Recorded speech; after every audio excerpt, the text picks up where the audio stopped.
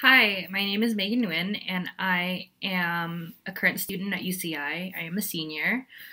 So, my artifact are these diamond earrings. I have a pair, and they come from a gold ring that has four diamonds in them.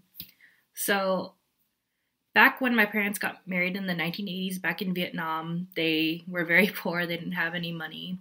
So, my dad promised to buy my mom a ring once they got to America. But, it wasn't that easy. When they got over here, they faced lots of strife, lots of discrimination, lots of hardships. And unfortunately, my dad wasn't able to get my mom a ring for a very long time. But one day, I think it was around the time I was born, like 1993, that my dad finally surprised my mom with a ring. He chose it out at a jewelry shop in Little Saigon, and my dad looked at my mom and he told her that, you know, after so many years, I finally am able to get you a ring.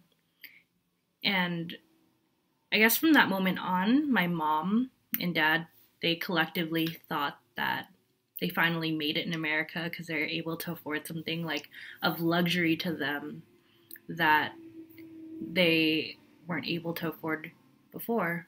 So later on, after we got more, income, we got more steady, my mom decided to make the rings into earrings.